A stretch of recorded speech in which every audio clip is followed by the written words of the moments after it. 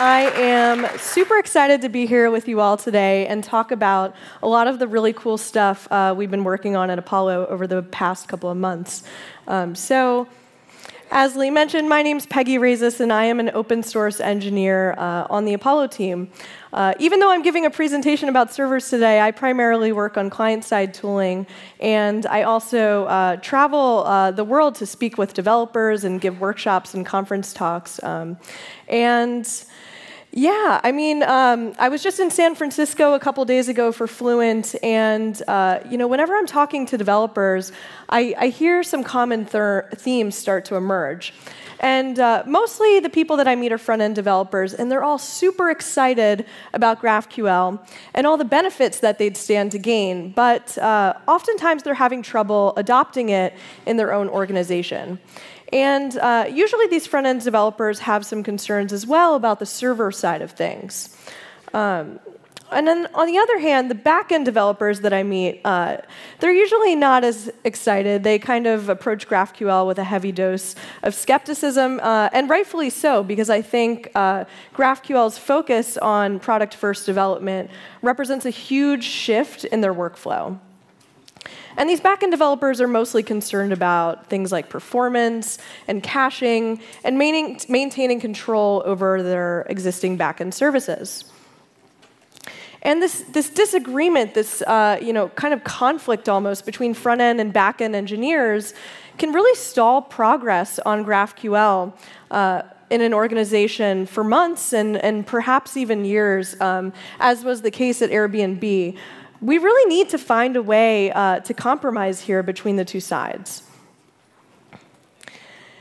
The benefits of GraphQL, I mean, they're really hard to deny. We're constantly building for new platforms all the time, mobile, wearables, VR, IoT, and we have all these separate clients requesting data from a multitude of different microservices. And we have to really meet our users where they are, so we're constantly building for new platforms, and we're duplicating all this logic across our clients. And GraphQL is really what prevents the situation from spiraling out of control. GraphQL also fosters collaboration between front-end and back-end teams. When the schema is a contract that both sides can adhere to, each side can really work independently with a common goal in mind. The front-end doesn't even need to wait on back-end changes in order to be productive. They can just mock out the schema and keep building their query components before the data fetching logic is even finalized by the back-end. And perhaps one of the greatest benefits is how GraphQL clients can reduce the complexity associated with managing state in your application. Instead of writing complex code for fetching and transforming the data into the shape that you need, you just create a GraphQL query. An Apollo client will take care of making that request. It'll take care of caching it. It'll take care of tracking loading and error state, and as well as updating your UI. And I think whether your favorite client is Apollo or Relay or Urkel, I think we can all agree that managing state with any GraphQL client is a hell of a lot better than rolling your own solution with REST and Redux. I see some heads nodding. So how do we bridge this gap between front-end and back-end developers? To figure out a solution, we really have to look at the motivations between these two groups and find some common ground. So front-end developers, they want to have a say in what happens with their GraphQL API, because at the end of the day, ultimately, they're the ones that are using it. And often, they're the ones tasked with building an initial server implementation in their organization or a proof of concept. So these front-end developers, they really need an excellent out-of-the-box server experience. They're also heavily concerned with identifying and following best practices for things that they might be unfamiliar with, like authentication and schema design and testing. On the other hand, back-end developers, they want to ensure that their underlying services won't suffer performance hits as a result of shifting to GraphQL. And they're really concerned with things like caching and monitoring as well. So their common ground here is really the server. So if we can design a better server experience, complete with advanced tooling to satisfy the back-end developers, and a great getting started experience to satisfy the front-end developers, maybe we can actually speed up GraphQL adoption as a whole in our community. And at Apollo, this is exactly what was on our mind as we started to plan the next generation of Apollo server. So up until now, I've used the term GraphQL server, but I think sometimes the word server can just be intimidating, especially for front-end developers who are just getting started. I think it's actually more accurate to call it a GraphQL layer, since it often sits on top of your existing data sources. And I think we really need to lower the barrier to building this layer here. So it's achievable by product teams, since GraphQL APIs are often at their best when they're written by the product team that's using them. And in fact, layering GraphQL on top of REST is many developers' first experience with GraphQL. So this is really something that we wanted to make better with Apollo Server 2.0. One of the best parts of GraphQL is that it doesn't require an entire rewrite. You can actually just migrate incrementally and rather quickly by building a GraphQL server over your existing REST endpoints. One common pain point, however, is caching. Teams don't want to have to reinvent the wheel and re-implement their existing caching logic that they already have with REST when switching to GraphQL. Additionally, we really needed a better out-of-the-box experience. We were super inspired by the awesome things that Prisma did with GraphQL Yoga to connect the dots between all our separate packages like Apollo Server, GraphQL Tools, and GraphQL subscriptions. And they really did. They created an excellent getting started experience that really resonated with developers for both GraphQL beginners and experts alike. So ultimately, our goal for the next version of Apollo Server was to make developing this GraphQL layer approachable for everyone. We wanted to enable product developers to get started with GraphQL quickly and give them the confidence they needed in order to ship their layer into production.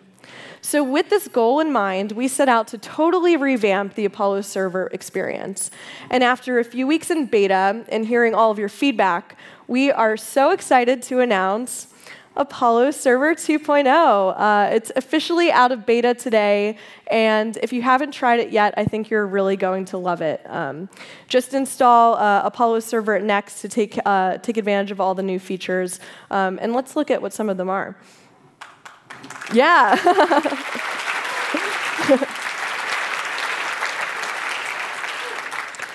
Thank you so much. I'm super excited to preview this all for you. You're getting really the first look. So instead of giving you like all these separate tools that you have to wire up yourself, Apollo Server actually does that for you based on years of best practices that we've kind of learned from working with different companies. And with only a couple lines of code, you can get a GraphQL server up and running in minutes. Out of the box, you get an Express server that includes our new error management features, as well as a health check endpoint, and advanced features like subscriptions and schema stitching already set up for you. I want to talk a little bit about the new error handling primitives, because they not only improve the developer experience for working with errors in GraphQL, they also get us to start speaking the same language about errors. So now you can actually just throw an authorization error, for example, in a resolver.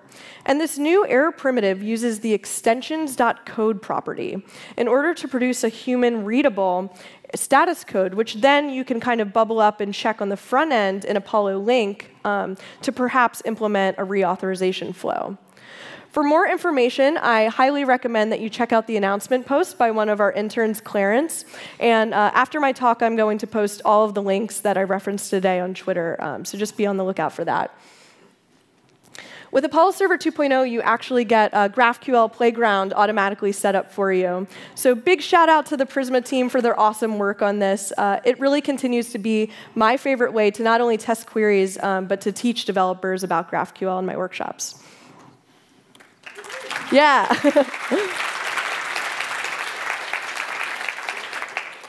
So also included in Apollo Server 2.0 are some production-ready features guaranteed to please even the most skeptical backend engineers on your team. So we really wanted performance to be a first-class feature of Apollo Server 2.0. So we included response caching via the cache control directives and even reporting to Apollo Engine.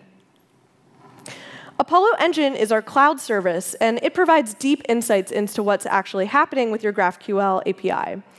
It's actually never been easier to set up Engine than it is now with Apollo Server 2.0. All you have to do is just provide an API key as an environment variable, and Apollo Server will do all the heavy lifting for you in order to set it up. And some of these great features that used to require the engine proxy before are now enabled by default in Apollo Server, which means they're 100% open source. Another one of those features that we're really excited about is automatic persisted queries. All you have to do to complete the setup process is just add the persisted queries link to your Apollo link chain when you set up Apollo client. And this allows you to send a hash instead of the full query text, which will improve network performance. It's also really useful for sending queries as GET requests, which allows you to cache them with a CDN, which we're going to be talking a little bit about later. So don't worry if this is like an overwhelming amount of information. We're also really excited to introduce a new doc site for Apollo Server 2.0, which will guide you through all of the latest features that I just discussed. And Yanni, if you're tuning in on the live stream, this one's for you. All the new features are actually documented, and we're hoping to add more interactive examples on Glitch in the weeks leading up to the final release. So where do we go from here? The next part of this talk is going to cover how we actually see the future of GraphQL servers evolving over the next year, and how Apollo Server 2.0 actually moves us in that direction. Ultimately, our goal is to enable all developers, whether they're front-end or back-end or beginners or experts, to create a product-focused API and ship it to production. So what's next on the path towards this goal? Wrapping a REST endpoint is often the fastest path to GraphQL adoption, but the best way to achieve that hasn't really been clear until now.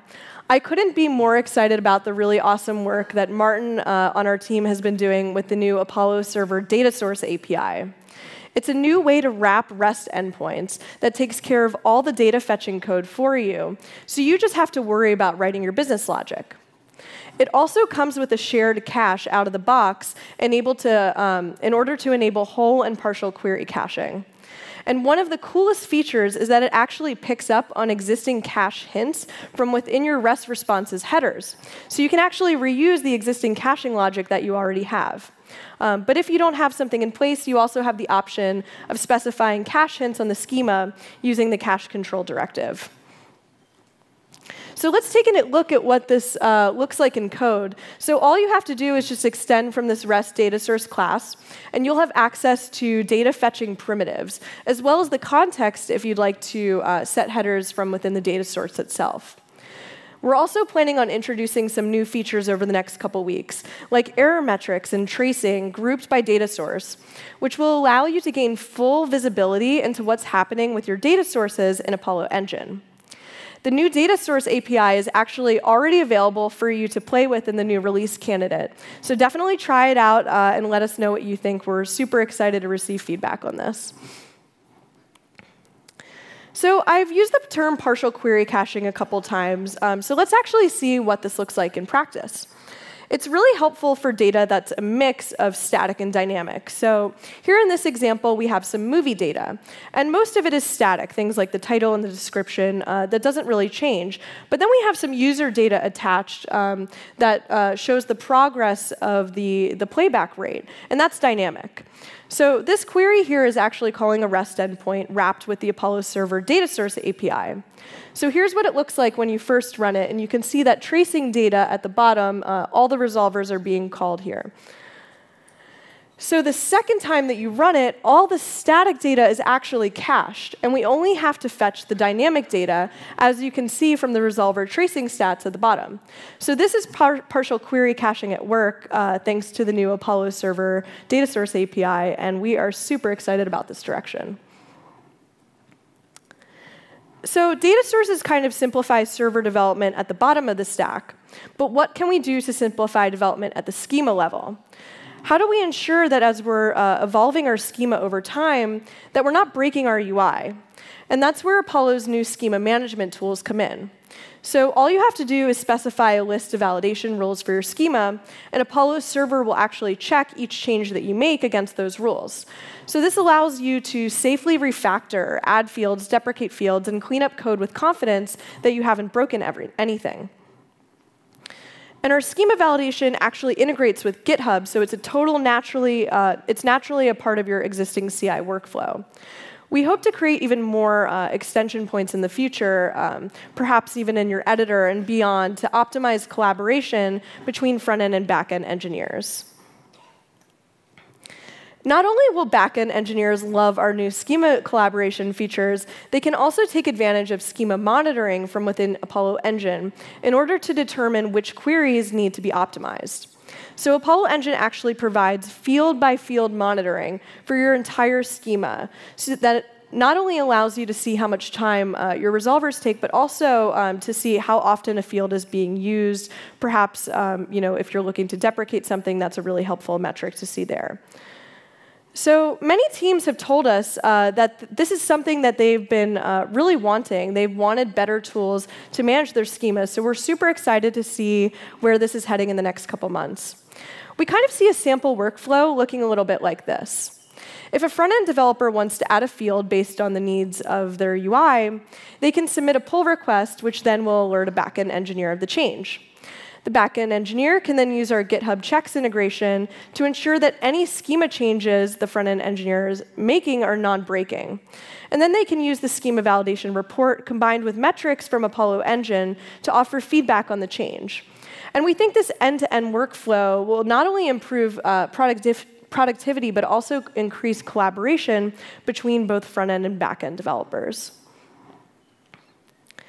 So another reason to use Apollo Server for your GraphQL layer is pretty soon you'll be able to actually run GraphQL on the edge. So this is something really experimental that we've been working on, but I think it's super cool. It uses Cloudflare's new worker platform to actually run Apollo Server in a truly serverless environment. And this allows you to use the data source API that we just saw earlier to cache whole query responses from within your CDN, and then cache partial query responses on the edge, which delivers data to your users faster. So if you'd like to be on the list for early access, definitely check out apollographql.com/edge to be on the list, and we would love to hear your feedback as we start to roll this out. So with better visibility into our GraphQL APIs, through a comprehensive tooling story, and also reducing the steps it takes to build and deploy a GraphQL layer into production, I think we'll be able to make both front-end and back-end teams happy in the end. I think between data sources, schema management, and running GraphQL on the edge, we are super excited with this new direction and would love to hear all of your thoughts on what the next generation of GraphQL servers could look like. And finally, if you're looking for information to take back to your team, definitely check out our new learning resources at apollographql.com/docs. We're going to be building this out much more over the next couple weeks, but right now it features implementation guides with best practices for topics like authentication, testing, schema design, state management, as well as comprehensive getting started guides for Apollo Server 2.0 and then also Apollo Client as well.